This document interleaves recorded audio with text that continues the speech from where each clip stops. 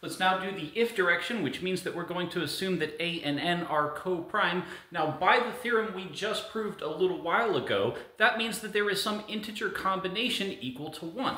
Move ny over to the other side, that's the same thing as 1 mod n, and now we see that in fact that x, which is guaranteed by the integer combination theorem, is precisely the multiplicative inverse of a. Now, based on all of this, we can define the notion of the group of units of the integers mod n.